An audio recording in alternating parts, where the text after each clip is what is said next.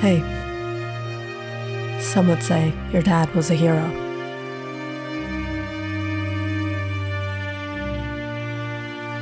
After the sudden demise of his father, Will Harding, Steve was placed in temporary foster care till other arrangements could be made. He is 11 years old. He grew up with a single father and has never known any other family. And after the accident, Steve didn't know what to do.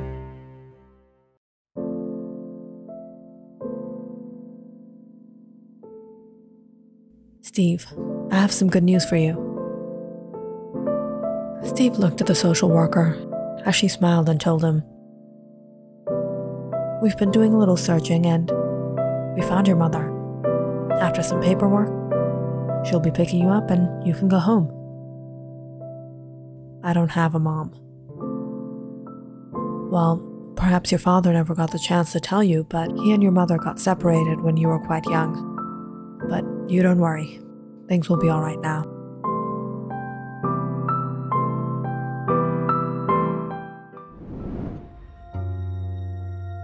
The next day at family court, Steve saw his mother for the first time.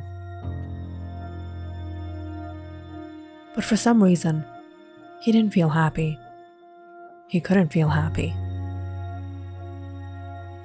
She seemed so distant, like a stranger.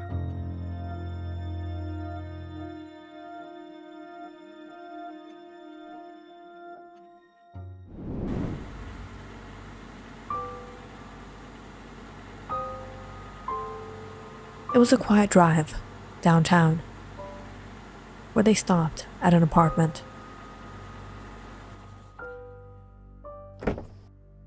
His mother opened the car door and stared at him.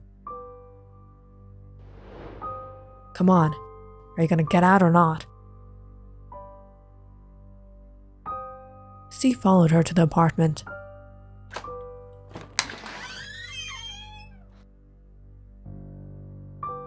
The place was cold. There was a strong odor in the air. Taking off her heels and her coat, she looked at Steve and shrugged. "You can sleep on the sofa."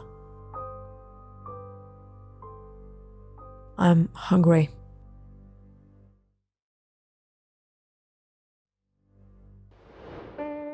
"Look, kid, I don't know, and I don't care how your dad dealt with you, but in this house, you have to follow my rules. You want to eat, you work for it." Gina. She and Will separated when Steve was only 2 years old. And Steve barely has any memory of her. And she has erased whatever memories she had of him. Gina and Will had a horrible relationship. And the only thing Gina regrets is her marriage to Will, and blames him for everything she has had to go through since. Gina now works as a dancer at a nightclub, and sometimes has to offer extra services to afford herself. She's been living a reckless and unstable life. And in all this, now Steve has become another burden she has to bear.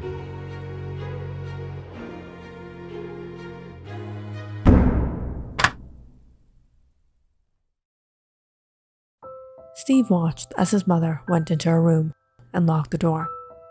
Without much choice, he found his way to the kitchen and opened the fridge. But there wasn't anything but some stale bread. Barely eating a few bites, Steve laid down on the sofa and dozed off. Sometime later that night, Steve woke up to the sound of voices. There was someone in the house. Peering over the sofa, he saw his mother talking with some guy. "Who's the kid?" "My ex-husband's. Died a couple of days ago. Ruined my life while he was alive, and now that he's dead, he still won't let me live in peace. Got the kid on custody. What are you so worried about? Just throw the kid out. I'm getting paid to keep the kid, so not so quick. Nice. Now how about you take care of me? Jack, Gina's boyfriend. For the past couple months, she has been with him, though she doesn't expect things to go any further than that. She knows Jack is only with her to live on her. But having him around is better than having no one.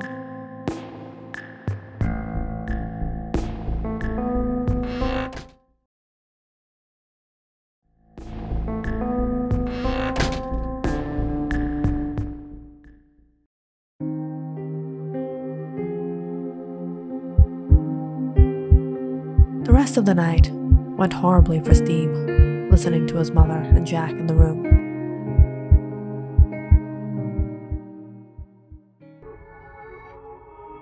The next morning, he woke up to his mother yelling at him. Get up. You go to school, don't you? Here's the keys to the house. I'm not going to be home till midnight.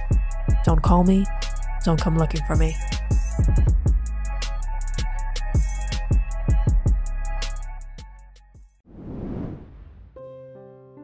It was a long walk to school every morning, and much of the days, Steve was hungry and sleep-deprived.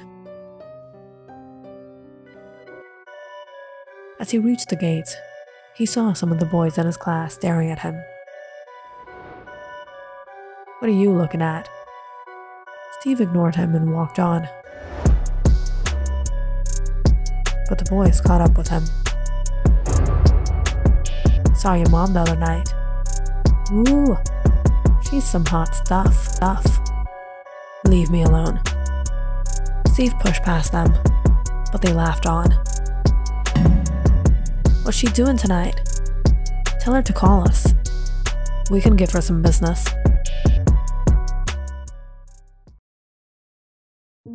Ever since his dad passed away, life has seemed to fall apart.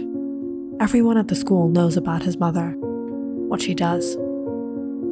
And there is nothing Steve can do or say to change that. He doesn't have a choice but to bear this. Passing through the day, Steve hurried to leave as soon as the dismissal bell rang.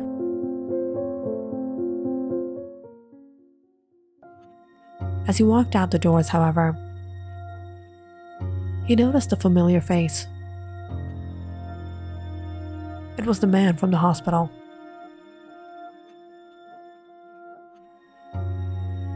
Hey kid, how's it going? All right. Come on, I'll give you a ride home. Why are you here? There's something of your dad's that I was meant to give you.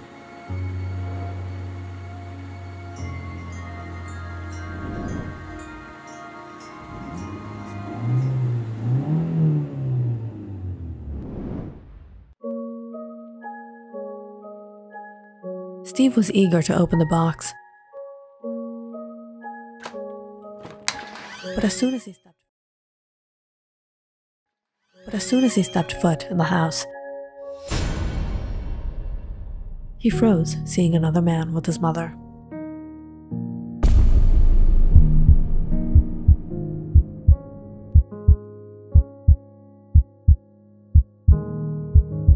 Looking away, he sat to the corner of the living room as they went inside.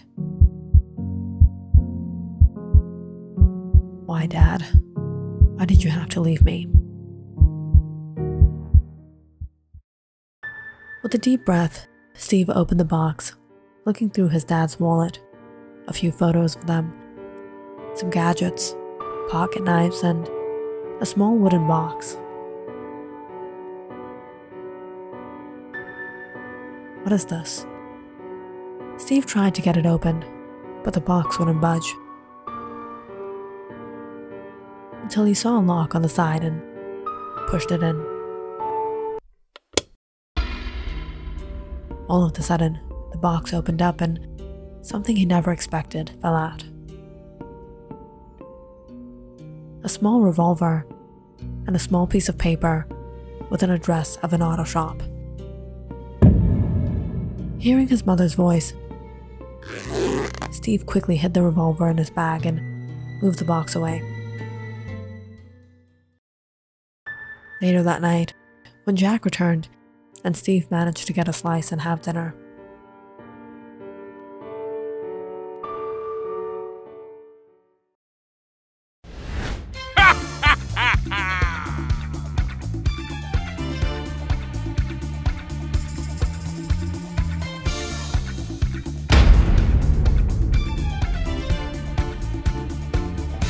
"You're my hero, Officer Rogers. It's my duty."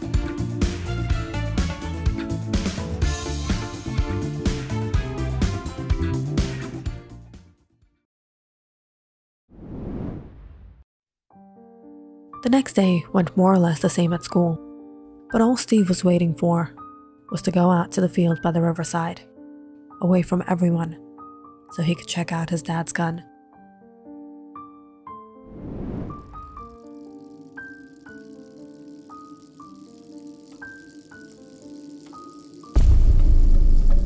"Hey, look who's here.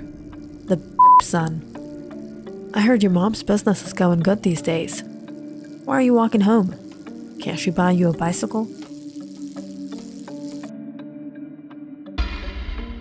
Steve stared at the boys, clenching his jaws.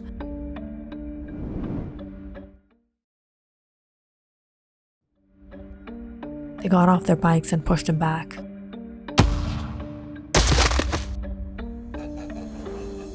"What, you want to fight?" "I think he needs us to teach him a lesson." "Maybe he wants us to teach his mom a lesson."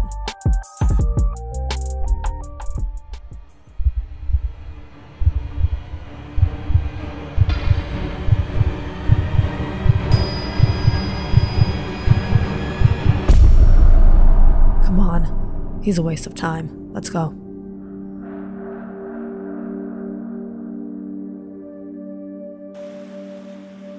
Finally, all alone, Steve went down to the bank. He took out the revolver and checked it out. 6 bullets.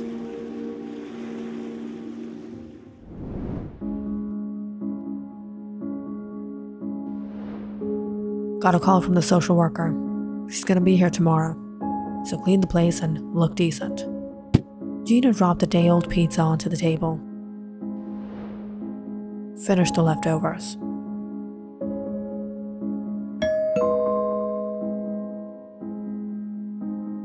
Who's here now? She opened the door to their landlord, Philip. "It's been a week since the rent was due. I need a couple more days, Philip. I've been going through some trouble. Got another mouth to feed. I need the money now, honey. If you can't get the cash, maybe you can pay me some other way." "Not here. Jack might come anytime. My place." Steve watched as his mother closed the door and left with the landlord.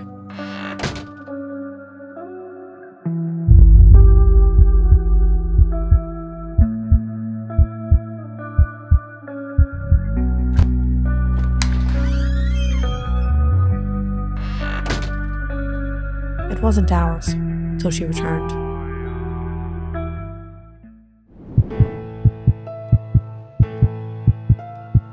That night, Steve couldn't sleep. He couldn't take it.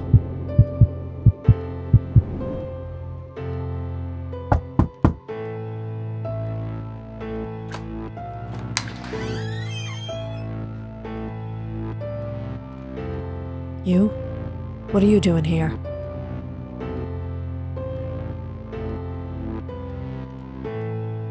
"What the hell you want, kid?" Stay away. Stay away from my mother." Go back before I kick you and your mother out.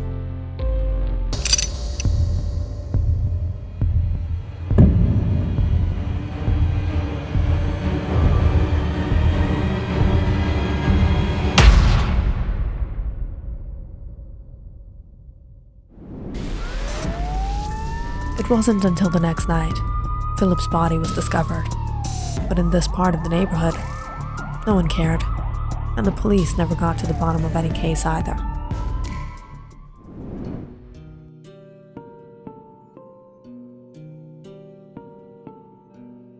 Who you think done that?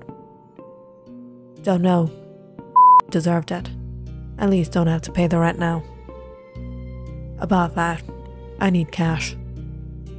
For what? I gave you 100 last week. I need it. You gonna give it or not? No. What you mean no? Ain't you getting paid for that? You do what I tell you. I pay for this roof. I pay for the food you eat. I ain't gotta listen to anyone. What you say to me? As Jack got up to get hold of Gina, she threw the glass at him, and chaos began in the house.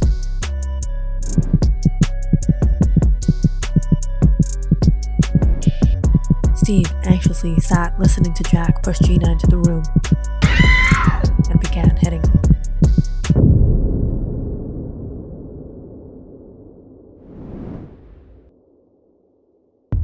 Trying to fend off Jack, Gina saw Steve walk in and yelled at him, "Steve, go from here!" But Steve coldly looked at Jack. "Leave this house now." Oh, so this is what's going on. You think you guys can hoard on me? Before Jack could do anything,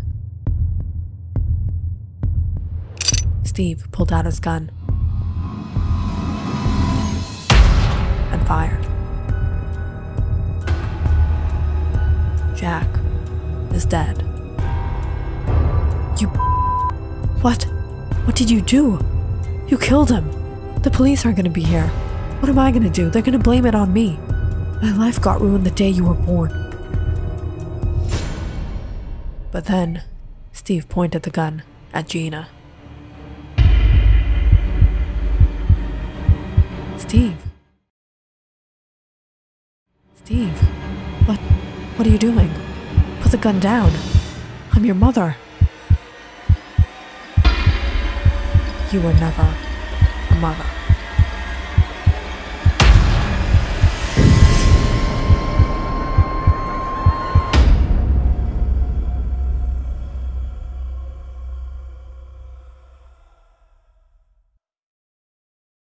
With Gina and Jack dead, Steve knew he had to get out of there. But where would he go? Taking out his dad's box, Steve looked at the piece of paper with the address. Here.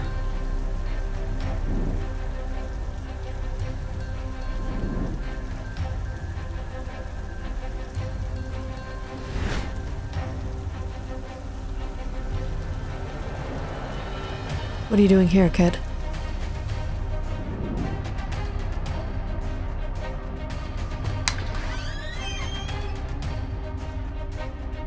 Boss, this is Will's kid. Will's kid?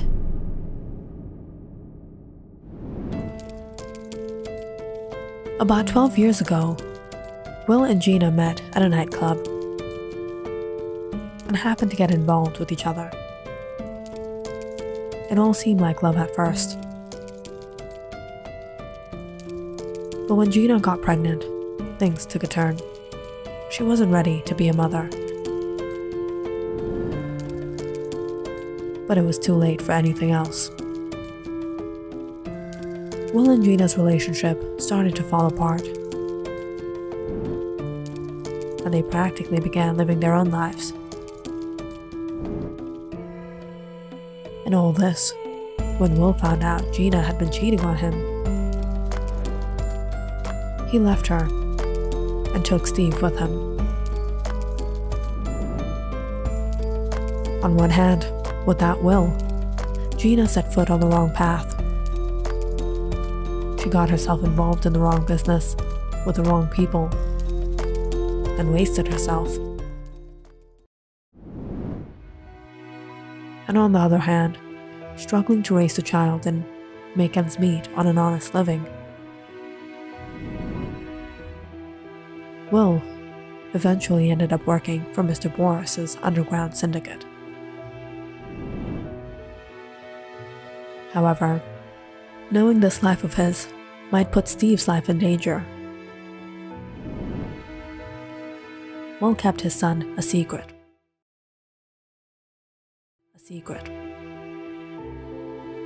He didn't want Steve to go through what he had gone through to survive. Until the night he passed away in a shootout, and Steve ended up back at his mother's place. But after all this, life has brought Steve here.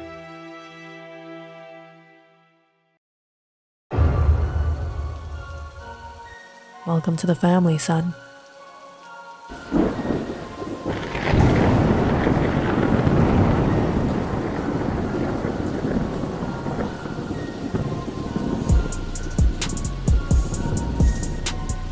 Click on the subscribe button and check out more awesome videos on our channel. And don't forget to press the bell icon because you know it's interesting.